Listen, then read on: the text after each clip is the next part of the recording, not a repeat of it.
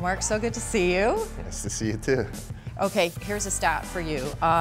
April 19th, Leafs versus Flyers. You and Wayne Simmonds assist on Jason Spezza's goal. The combined age of your line was 109 years, and that is the oldest NHL goal combo in the season this year. Now that's a stat I think you should be proud of.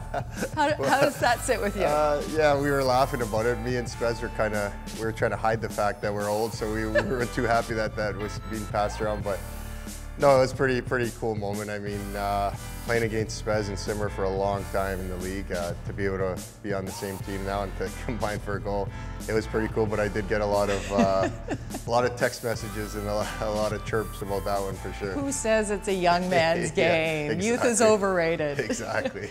Well, when you look at the three of you, you're all from Toronto. You've all now played over 1,000 NHL games, and you're all still looking for your first Stanley Cup. I mean, is there kind of a camaraderie that the three of you share? Oh, for sure. I think if you look at the way our careers have gone, we're all guys who, like you said, have played a long time, but haven't been able to obviously get that ultimate goal of winning the Cup. So I think we all, we share that in common, but we look at each other as all in the same boat. And two guys that obviously I've grown to have a lot of respect for in the league. We played against each other a long time, and I remember growing up watching the Leafs and having my calendar out, knowing when all their games were. So nothing would be better than to be able to obviously win in our hometown together as well. Your friends are excited.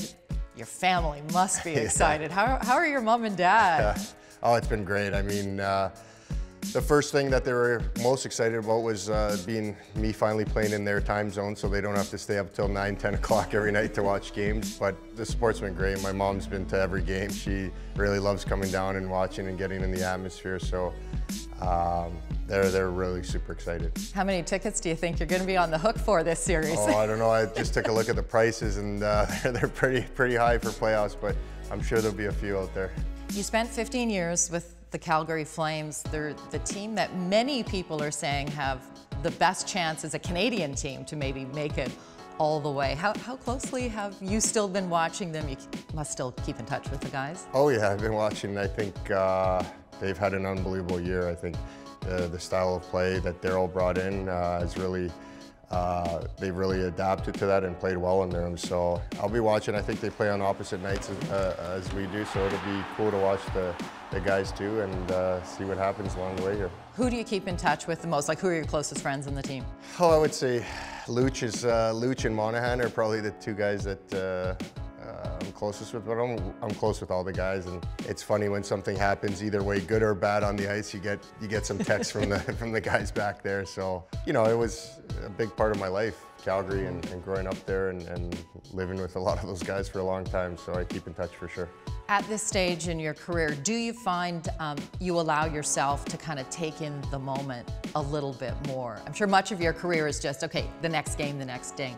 Do you sit back now at this stage and kind of take it all in? Yeah, I do try to. I try to, especially at this time of year and before that puck drops during the anthems, really just take a look around, and it's a pretty cool position to be in, so I want to do my best and take advantage of the situation.